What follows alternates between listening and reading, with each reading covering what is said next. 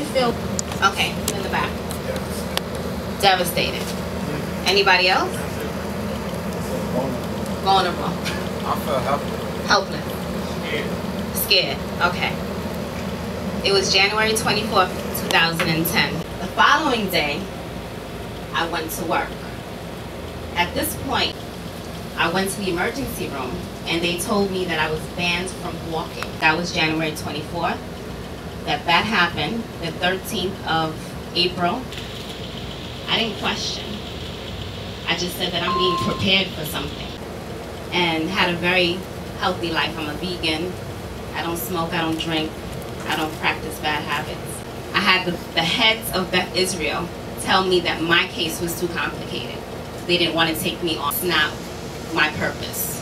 I know that that's what I'm being told, and that's what it may look like. 24th of March, I was told that I had 1 year to recover. Rehabilitation center for 2 months. I left there in 3 weeks. I came home the 13th of April. So that's why if you see everyone...